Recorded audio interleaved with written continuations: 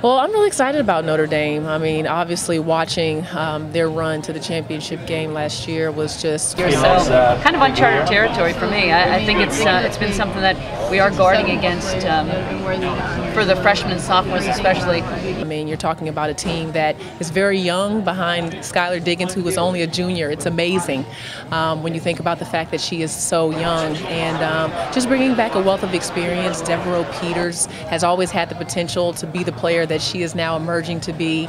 Novacell, how tough was she during that run deep into the tournament last season? So you're talking about really a team that's got international experience after this summer, and just is playing with a lot of confidence, I'm sure, and wanting to really take that next step and bring home the crown. We've got to really focus on that, and also to look at last year and say we know how hard we worked, we know what went into getting to where we got to last year. Thank you.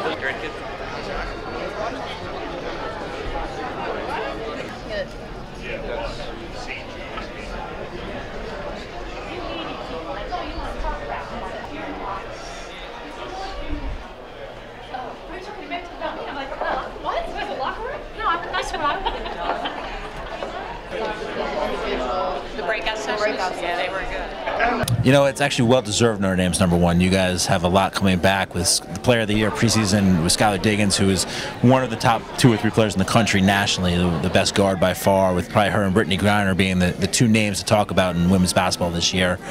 And it's nice to see a different team up top. It's been Connecticut for the last 6 years and probably 9 in the last 10 or 20 in the last 25.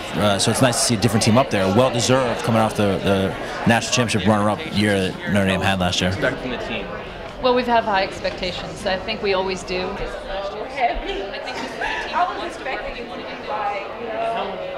You know, I think the key this year is going to be bringing along some of those younger players that will have to step in and play bigger minutes, you know, like being patient with that process. The year is long, and even talking to Skylar, she's like, you know, everyone's ready to go back at it. They want us to be the team that we were at the end of the season last year. You're not going to be there yet.